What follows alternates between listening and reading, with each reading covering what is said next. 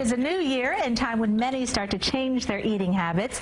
Birds and bees spend 3/4 of their waking lives acquiring and consuming food but never get fat. So who better to go to for diet advice? Well, Cathryne Keller, Senior Associate Editor at Women's Health, is here to share the tips you can steal from their December issue, inspired by a few furry friends. Cathryne, welcome. Thank you so much for having me. Let's start with my favorite, which are the penguins. The cute little penguins, yes. So penguins will actually fast for a month or more at a time, so they don't eat anything. Obviously not recommended for humans to go that long without food, but taking a break from eating, so maybe after dinner, not eating again until the morning when you have breakfast, has been shown to reduce your calorie consumption.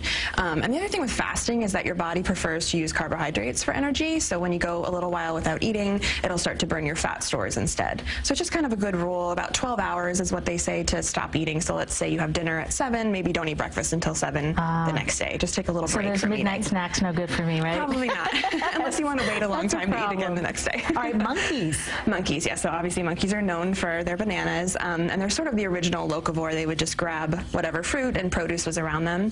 And so a study out of Cornell actually showed that women who had fruit bowls on their counters weighed about 14 pounds less than women who didn't. And you brought some of them. Yes, I mean, there's so many options these days, especially some that are even already cut up for you and just stuck in a plastic container. So easy. So that's the thing, is it doesn't just have to be a fruit bowl on your counter. Maybe in New York, we don't always have room for fruit bowls on our counters. So for cut up fruits and vegetables, the idea is to just see them. So you want to put them in clear containers and have them kind of right in front and center in the fridge, so that when you open the door, it's the first thing you see. You're going to be more likely to grab it. All right.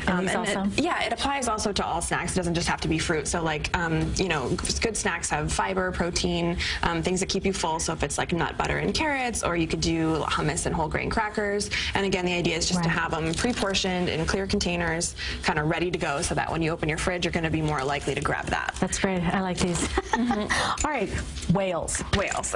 So baby whales, actually the milk that they drink is about 10 times fattier than the cow's milk that you'll find in the supermarket. And fat, most people think low fat for slimming down, but it's actually been shown that women who prefer the full fat dairy, so full fat yogurt, full fat milk, are about 8% less likely to become overweight or obese. That's interesting. Yeah, and the thing with fat is it's just really filling. So your body, it takes a while to break it down, and so when you eat that, you're going to stay fuller longer. So even though the low fat yogurt may have fewer calories, it's not going to fill you up as much, and you might be hungry shortly after eating it. Okay, sheep? Sheep, yes.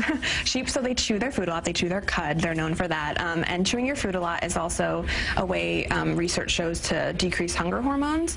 So they say 40 chews. You don't have to be neurotic and count every single chew of your food, but just kind of really chewing your food might help you feel more satisfied.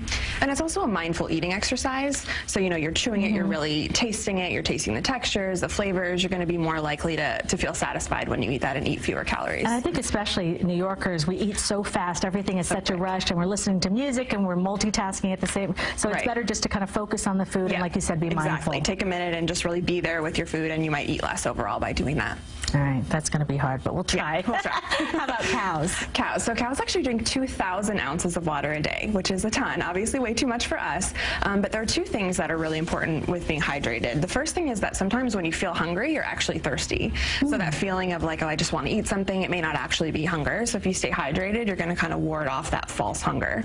And the other thing with water, obviously, is that it fills you up. And so there's actually a study that found that women who drink 2 glasses of water before each meal, so before breakfast, before lunch, and before dinner, they lost about 10 pounds over 12 weeks just from adding the water. There was no dietary change. Before the meal. Yes. That's a good idea. So, and this is important, just carry around those water bottles all the time, right? There's so many cute ones now, too, yeah. They're portable ones, and just kind of wherever you are, have one nearby. So whenever you feel a little thirsty, just have a sip. Cathryne, great advice. Thank you so much for being here. Thanks again for having me. For more tips on how to eat like an animal, pick up the December issue of Women's Health magazine. The January-February edition is also out, or visit them online. We have a link on our website, cbsnewyork.com.